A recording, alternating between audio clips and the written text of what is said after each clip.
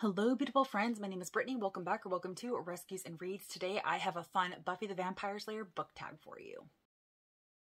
So because we are now fully into the Slayerfest Readathon, I thought it would actually be fun to go ahead and try to find a Buffy the Vampire Slayer book tag. I actually had no idea that there were any Buffy the Vampire Slayer themed book tags. That's one of the reasons why I created the Readathon in the first place, was because I had seen like literally nobody do a Buffy themed tag or Buffy themed Readathon. But when I got the idea for this video, I actually did some Googling, as you do. And so I found kind of a short, quick, fun one in the blogging world that I wanted to go ahead and do for you. And I will try to find it again and leave it down below if you are interested in participating, and I will try to leave all the questions and stuff down below for you as well. So without further ado, let's go ahead and jump right in. Question number 1 is Buffy, a character who lives a double life. And so right off the bat, I'm going to be cheating because I'm going to be talking about a fictional character, but it's not going to be a book character. It is going to be a television show character, because one of my favorite television shows and television characters of all time is in fact one that leads a double life, and that is our big bad Walter White from Breaking Bad. If you're not familiar with the show, like, first of all, where have you been? Second of all, stop this video and go watch it right now. All of it, all 5 seasons, do it, binging. You've got nothing else better to do than to sit down and watch the show. But this follows our main character, Walter White, who at the very beginning of the show is a high school chemistry teacher, and he is diagnosed with cancer. And he kind of suddenly realizes how lucrative the drug trade is. And so he decides that in order to help try to support his family after he passes away, he is going to manufacture and sell meth. And so you're following him in the first season, and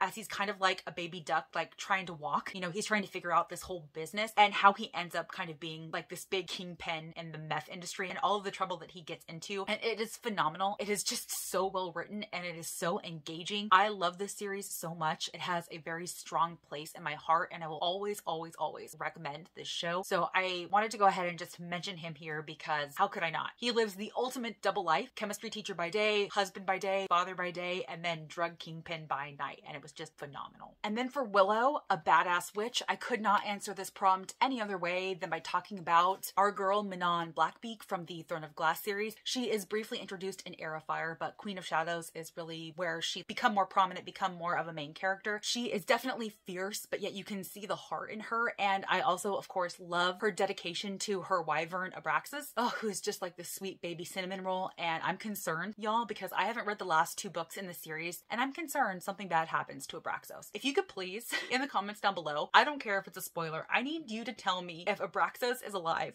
by the end of this series, because I just don't know if I can emotionally handle it. Oh my gosh. I hate when anything bad happens to an animal. Like, if my beloved characters die, I'm gonna be sad, but like if animals die, I'm just gonna be absolutely devastated. But Manon is 100% my answer to this question. She is fierce and we love her. And then for Xander, the prompt is a character that provides comic relief. And for that, I actually have a really recent read. I want to talk about Mbot from Skyward by Brandon Sanderson. I actually recently just read this. I haven't even wrapped it up yet. This is a YA science fiction, and Mbot is basically the artificial intelligence that's within this crash spider plane, basically, that our main character Spencer finds and decides to fix up. And when she gets it booted, she meets Mbot, and Mbot is just fantastic. He has a really weird obsession with mushrooms because he's AI, you know, and he claims he doesn't feel or anything like that. He's got just this really weird way of saying things, sometimes this really abrupt way of bringing facts to people's attention. He gets offended even though he can't be offended because he doesn't feel emotions, and he was just wonderful. Mbot is truly the star of this story, and I could think of no better character for this prompt than Mbot. Then for Dawn is your favorite sibling relationship. And I realized when trying to find books for this prompt that I actually don't read a lot of books featuring sibling relationships, or I don't really have any that contain really notable or my favorite sibling relationships. So instead, I'm going to talk about a book that features complicated sibling relationships that make it worth the read. And I'm talking about Malibu Rising by Taylor Jenkins Reid. This follows the Rivas children. I believe there are 4 or 5 of them in this story. Each of them get a different character perspective, and it's following them in the days and times leading up to this end of summer big bash that Nina, one of the older siblings, throws every single year. And it's following the complications that they all have in their lives and with each other, and their absent philanderer of a father. As always with any Taylor Jenkins Reid story, you're going to get very complicated, dynamic characters with complex relationships, and they're going to be well develop, they're going to be flushed out, you're going to feel like they're real, you're going to connect to them, and it's just phenomenal. So if you were looking for a book with strong sibling relationships, this is going to be one to check out. Then for Angel, we have to find a character that is extremely broody, and for this I think I'm going to go with Carden from The Cruel Prince. If you've read this, then you know this is a YA fantasy series that follows our main character Jude, who is a human living in the land of the Fae. She's being raised by a Fae who killed her parents, and that's a whole different complicated dynamic, but she basically has to endure cruelties from like the prince in this realm, but it also follows her as she kind of finds her footing and she kind of becomes a badass in this realm and what she and this cruel prince end up doing to others and each other. And Carden is definitely a very broody character. You know, he doesn't want anything to do with the throne or ruling the land or anything of that nature, and he certainly doesn't want anything to do with Jude, but yet he likes Jude, he has feelings for Jude, and so this is just like an overall wonderful YA fantasy series, and I highly recommend. But Carden is definitely the epitome of a brooding character. All right, and then for Spike, we have to pick a character with a redemption arc. I'm gonna just give a warning that this answer may be spoilery for the Nevernight Chronicles by J. Kristoff. If you have not read beyond book 1 in the Nevernight Chronicles and you don't want to risk any type of spoilers whatsoever, I would definitely go ahead and click away until I'm done holding up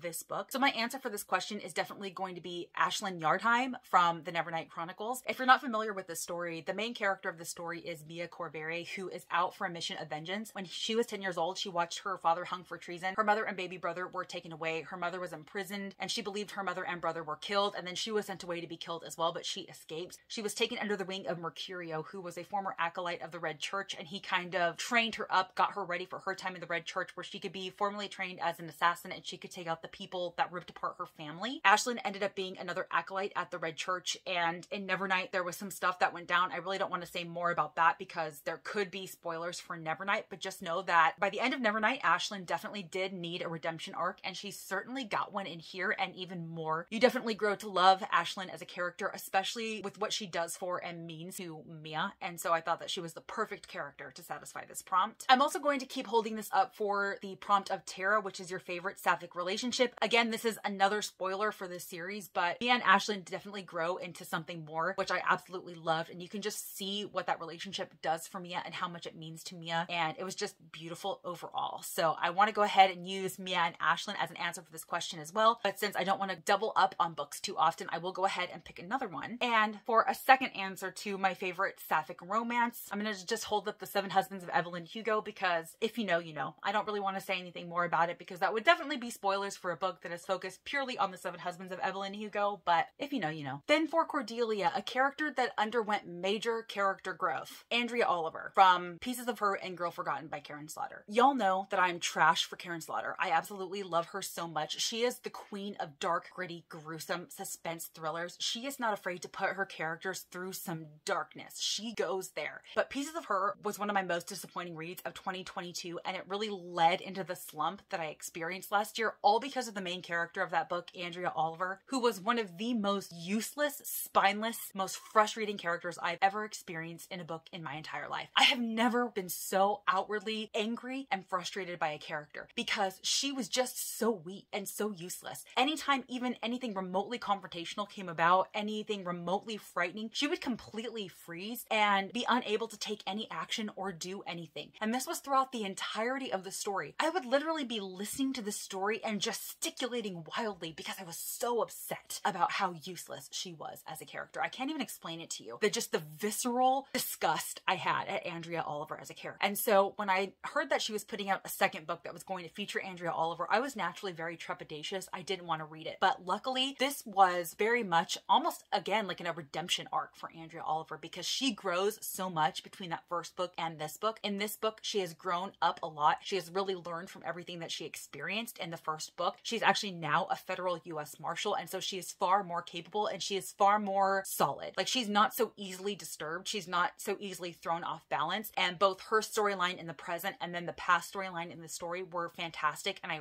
really loved this. So Andrea Oliver for sure, because I thought that she was forever going to go down as one of my most hated characters of literature, but she definitely got a redemption arc in this one. She underwent major character growth. Then for Andrew, the prompt is a wannabe villain, and I tried really hard to think about wannabe villains, but I don't know if I just don't read enough books with these characters in there, but the only one that I could really think of was Malfoy. Malfoy in the Harry Potter series never fully struck me as a villain, even though in the end, like there was nothing that he really did to redeem himself or anything like that. He never fully struck me as a villain. He always just struck me as the puppet of his father. Like there were times when he was fully just kind of being the entitled brat of Lucius Malfoy, and there was also times when he was just kind of spouting his father's rhetoric, but you can just almost tell in a lot of points that he was starting to think for himself and starting to realize that maybe what his father believes isn't what he should believe. And I feel like you could definitely see that spark of something more. I definitely feel like he was a wannabe villain, and then maybe even towards the end, not even a wannabe villain anymore. Like he just didn't want to have anything to do with anything. So I think Malfoy is a good answer to this question. And then for the character of Faith, a badass female character, and for that I'm gonna go with our girl Slayerfest Readathon from Throne of Glass. She is a kick-ass assassin that definitely comes into her own throughout the entirety of this series. So if you read Throne of Glass and you're like not really impressed with Selena and her capabilities, just continue to read. Like this is the very tip of the iceberg in terms of what she is capable of, and I really just loved watching her character growth throughout the entirety of the series and just seeing her badassness shine. So I'm gonna go with her. Then for Joyce, a book mom you wish you could adopt, and I again could not really think of another answer better than Molly Weasley from the Harry Potter series. Similarly with the sibling relationship question, I just couldn't think of many books that I read with incredibly strong mother figures, like mothers that were prominent throughout the story, and I could also not think of any that I just wanted to like wrap in a hug. You know, I might be able to think of strong mother figures throughout the book, but none that I just like want to cuddle and keep safe. Molly Weasley was like really the only one, but Molly Weasley is definitely, I feel like, the epitome of the mom that you want growing up. She is herself the mother of several children, so she knows what that's like to love and worry about all of these children, but she's also the mom that takes in other people's kids. Like she and Arthur took in Harry Potter with no questions asked. But also at the same time, Molly Weasley is a fiercely protective, badass mother, and she is willing to go to the mat for her kids. She's willing to die for her kids, fight for her kids, and she absolutely did in this story. So she was an equal combination of this loving, nurturing, supportive, kind woman, but she was absolutely that don't mess with my children, fuck around and find out kind of mother. And I just loved those two different dynamics about Molly Weasley. I feel like that's what makes her so incredibly special, and I feel like that's what really makes me want to just like wrap her in a hug and never let her go. Like she is precious and nothing bad can ever happen to her. And then for Giles, the prompt is to find a parental figure, or basically somebody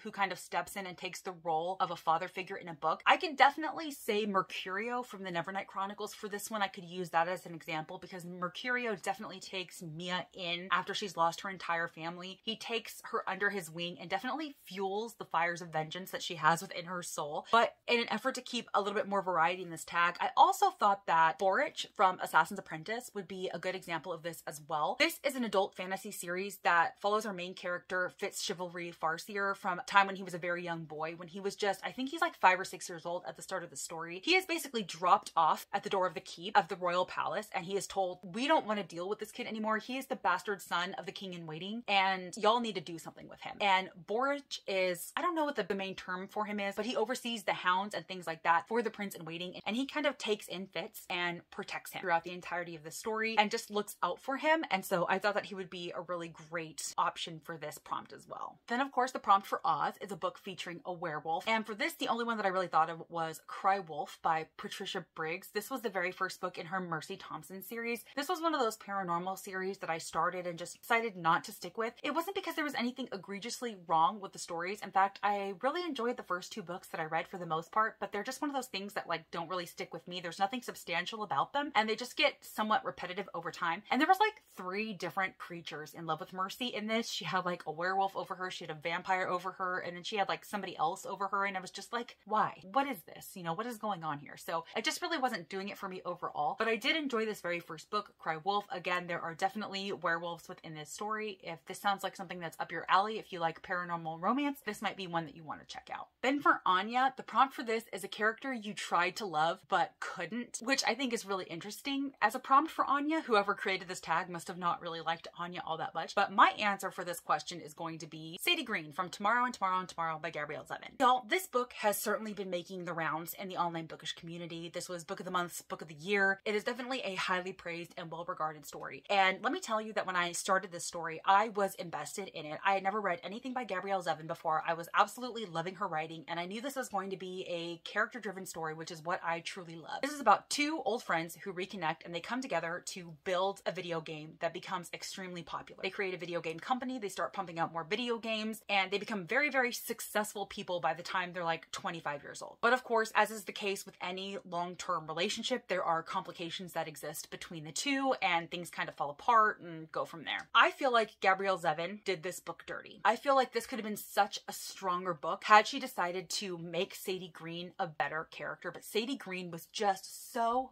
flipping infuriating. So there is a point in this book where she has made a determination about Sam's character, and I don't even know how she came to this determination in the first place, because it's not even something that I personally saw myself. Like, she thought that she knew something about Sam, which wasn't even entirely accurate, and it was not even ever proven, but she was sure that she knew this one thing about Sam, and that completely unraveled his character in her eyes, and she thought that he was just the most selfish, self-serving individual, and she started to really pull away from Sam and the business. Like, she would do what she had to do, but she didn't want to really interact with Sam. And then things got further complicated in this story when Sadie develops a romantic relationship with Marks, who was one of Sam's best friends, and he also had a role in the video game company. But then something happens to Mark, and Sadie kind of loses herself in her grief, and she disconnects entirely from Sam, from the video game company. She basically moves away, starts a new life, and that's it. Like, that's really it. Sadie ends up becoming this selfish, self-serving character that she blamed Sam for being, and she just became the worst character in this story. My hatred for Sadie absolutely lowered my enjoyment of the story, and it lowered the star rating that I gave the story. This could have easily been a 4.5 5-star book. I ended up giving it a 4, but it was a very, very complicated 4. Like, even now when I'm thinking about this and I'm thinking about my distaste for Sadie, I want to give it like a 3.5.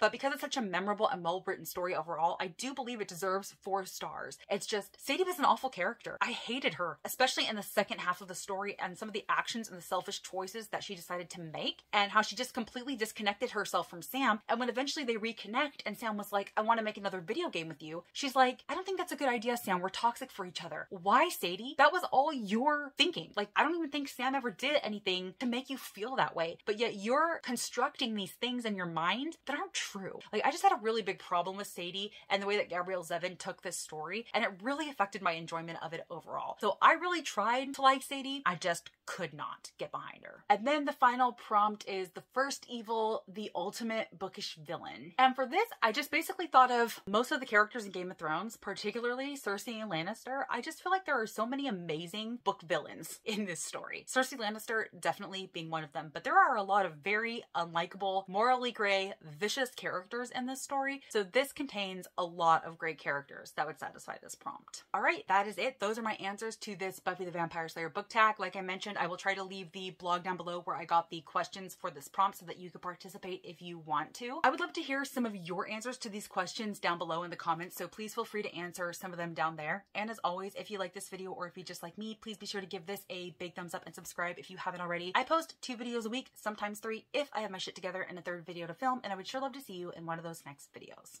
Bye, guys.